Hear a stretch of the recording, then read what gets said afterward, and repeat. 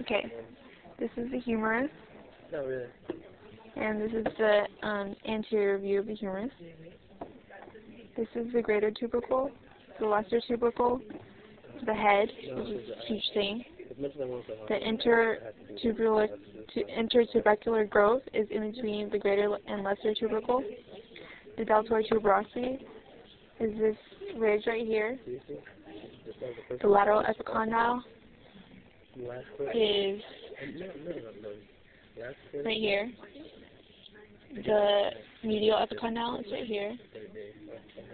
The capitulum is right here. It's rounder, and it articulates with the head of the radius.